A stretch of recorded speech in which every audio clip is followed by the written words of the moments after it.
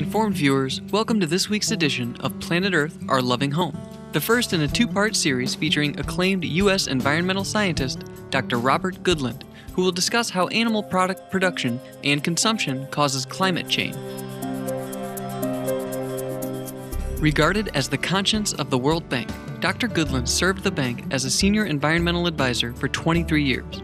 Currently, he is a senior fellow at the World Resources Institute, a nonprofit global think tank that conducts environmental research and provides solutions to governments, companies, and communities regarding ecology-related issues. He has authored or co-authored numerous books on sustainable economic development and the environment, serves as Metropolitan Chair of the Ecological Society of America, and is the past president of the International Association for Impact Assessment. In 2008, he received the first International Union for Conservation of Nature's Coolidge Medal for his outstanding contributions to environmental conservation. In October 2011, the Gwangju NGO Global Forum was held at South Korea's Junnam National University and featured a talk by Dr. Goodland entitled Food and Climate Change, Risk and Opportunity for Korea and the World. The event was part of the 2011 Gwangju Summit of the Urban Environment Accords, where mayors and professionals from more than 100 cities around the world gathered in Gwangju City to discuss pressing environmental issues facing urban areas. Some of the distinguished attendees included Lester Brown, founder and president of the U.S.-based Earth Policy Institute, Amina Mohammed, Deputy Executive Director of the United Nations Environment Program, and Dr. Juan Close, Executive Director of the United Nations Human Settlements Program, UN Habitat. We now present excerpts from an interview with Dr. Goodland and his talk in South Korea. I think most of us agree that climate catastrophe is the biggest problem, the biggest predicament facing civilization today. Korean greenhouse gas emissions are steadily rising. In 2005, Korea emitted 490 million tons. By 2010, it was 570 million tons. By 2015, it's predicted to be 604 million tons, and so on. This is what's causing climate change. The worldwide level of atmospheric greenhouse gases that's agreed to be safe is 350 parts per million. Those of you who were here and heard Lester Brown saw this huge badge he had on his jacket. It said 350. That's the goal, 350 parts per million of greenhouse gas. But most unfortunately, last year, the world's average concentration already exceeded 350. It's 390 right now. So we have to get back to a safe level, and we don't have long. Several people asked Lester Brown how long we've got to get back to a safe level. He said, well, no one knows, but not as long as most people think. Now, whether that's 5 years or maybe at the outside 10, it's very short time to make the huge changes required in our civilization to prevent climate catastrophe. A forthcoming report by the United Nations Intergovernmental Panel on Climate Change entitled Special Report on Managing the Risks of Extreme Events and Disasters to Advance Climate Change Adaptation states that in coming years, extreme weather-related events such as the 2011 wide-scale flooding in Thailand and the harsh droughts in the Horn of Africa will become more frequent. Also, the Human Development Report 2011 by the United Nations Development Program includes a stern warning that without drastic action, the economic growth of developing countries could be halted or severely reduced by 2050. Massive biodiversity loss, fast rising sea levels, immense food shortages, quickly disappearing polar ice caps and glaciers, raging wildfires, and millions of climate refugees are just a few of the other dire consequences of climate change. However, when it comes to taking action on humanity's most daunting challenge, investing in clean energy is the usual response. Dr. Goodland asks that we rethink this solution. The biggest answer that most people think will help prevent climate catastrophe is a massive switch from fossil fuel, that's coal, gas, oil, from fossil fuel over to renewable energy, wind, solar, tidal, geothermal, some small hydro maybe. But that's transition from fossil fuel to renewables. It's essential but it's too slow. Whatever you do, it's going to take at least 20 years from 210 to 230, and most scientists say you cannot wait until 230. Changing from fossil fuel to renewables, while essential, is not going to prevent climate catastrophe. The carbon dioxide that's already in the atmosphere lasts hundreds of years, so we have to get a faster way to prevent climate change than the transition from fossil fuels to renewables. The research of Dr. Goodland and other scientific experts concludes that livestock production is what needs to be addressed immediately to halt climate change. Most people don't know the huge scale of global livestock. The population of land-based animals has grown six-fold since 1960. So this climbing up the food chain is a fairly recent phenomenon in the world.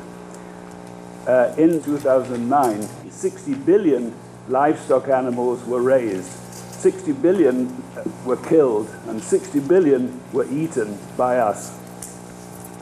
Now, a full 1/4 of all land worldwide is used for livestock grazing. 1/3 of all farmable land is now used for growing livestock feed, like soybeans. The Amazon rainforest has been destroyed for cattle ranching and feed production. Most of Korea's beef comes from the Amazon rainforest. Most of Korea's pig food and chicken feed. The 2006 United Nations Food and Agriculture Organization (FAO) report, Livestock's Long Shadow, estimated that the livestock industry is responsible for 18% of human-induced global greenhouse gas emissions. The report examined the end-to-end emissions attributable to the livestock industry, including those from producing fertilizer, growing food crops for livestock, and raising, killing, processing, refrigerating, and transporting animals for food. Dr. Goodland and his colleague Jeff Anhang re-examined the data presented in Livestock's Long Shadow regarding the amount of greenhouse gases being generated by the industry and arrived at a different conclusion. Their findings are in the 2009 article Livestock and Climate Change that was published in World Watch magazine. Just raising cattle with their respiration and other parts of the livestock production cycle increases the greenhouse gas immensely. FAO calculated that only 18% of anthropic greenhouse gas is produced by the livestock sector. Jeff Anhang and I recalculated FAO's 18%, and we found it was more like 51%. In other words, a huge difference. How come there is such a huge difference between FAO's figure and ours? Well, it's not easy to say, but it's all in detail in the table 1 of our World Watch article. I took FAO's calculation and dissected it into all its many small parts. If you look at the World Watch article, table 1, we have found about 10 discrepancies in the calculation of FAO. And when you put all those small discrepancies together, they add up to 51%, up from FAO's calculation of 18%. The biggest one that FAO omitted was the respiration of the 6 billion livestock animals that are killed every year. They all respire, and that contains carbon dioxide, and they didn't include that. Most cattle come from the Amazon forest. People cut down the Amazon forest. The effect of that is it reduces the greenhouse gas sequestration capacity of the forest. Second, they burn the forest, which emits a huge amount of greenhouse gas. Then they raise cattle. Their belches and respiration increases greenhouse gas. And then in the life cycle of livestock, refrigeration, transport, and things like that also emits much more greenhouse gas. In addition, much Amazon forest is cut down not for livestock ranches, but for livestock feed. And this livestock feed, a lot comes into Korea, a lot goes to feed Chinese pigs. And so that's a huge amount of extra greenhouse gas from the livestock process. Greenpeace Brazil points out that the livestock industry is responsible for about 80% of Amazon deforestation. The world's forests store approximately 289 gigatons of carbon dioxide in trees and vegetation. Dr. Goodland estimates that at least 200 tons of carbon are released into the atmosphere for each hectare of forest cleared or burned, whereas moderately degraded grassland can store just 8 tons per hectare. Cutting the Amazon rainforest has huge implications for climate change. The Amazon forest in general is the biggest carbon sink the world has ever known, terrestrial sink. I think the oceans are slightly bigger. But if you cut down the forest, you reduce the capacity of that carbon sink to sequester carbon. Not only do you reduce the carbon absorption of the forest, but when the forest is burnt, having been cut to create cattle pasture, that releases enormous amounts of greenhouse gases into the atmosphere.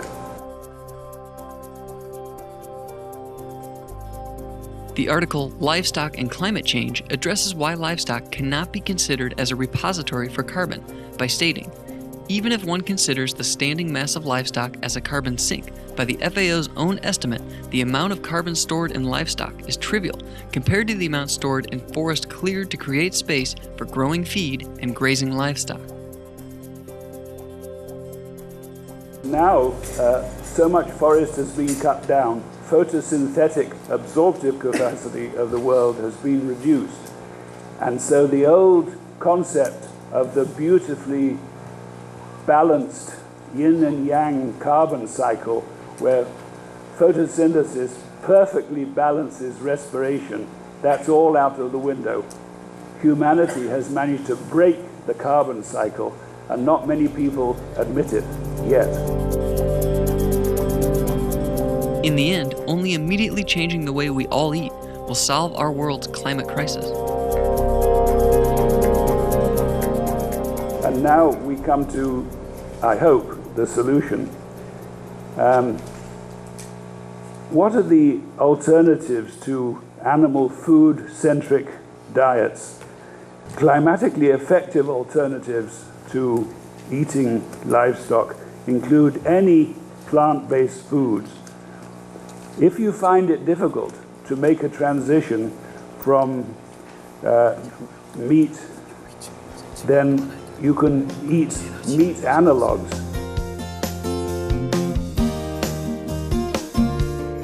Our sincere thanks, Dr. Robert Goodland, for your invaluable scientific research that clearly demonstrates that the production and consumption of animal products is the primary driver of climate change and deeply threatens the future of all civilization.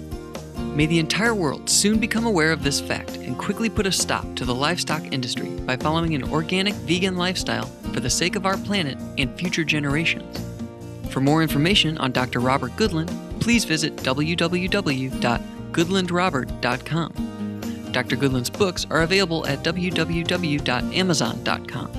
Download a free PDF of the article Livestock and Climate Change at www.worldwatch.org/node/6294. Eco-conscious viewers, please join us again next Wednesday on Planet Earth, Our Loving Home, for the concluding episode in our two-part series featuring Dr. Robert Goodland.